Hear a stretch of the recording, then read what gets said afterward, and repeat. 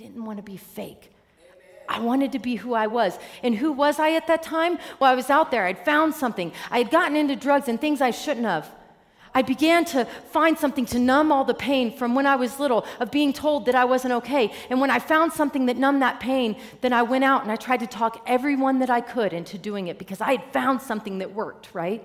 I had found this thing that I could bring into my life and that numbed me. And if you were hurting, then you need to follow me. I became a leader. And then I became a mom shortly after that. And and a 19-year-old doesn't make a good mom, right? That's what the world tells us. It's that if you're young, then you don't know anything about mothering. And I began to look at these other moms and begin to think, I just want to be a good mom. And so I would strive to be this good mom. But when I would fail, I would just turn away and go back to my stuff, right? To the drugs, to the depression. And then I would try again, and I would fail.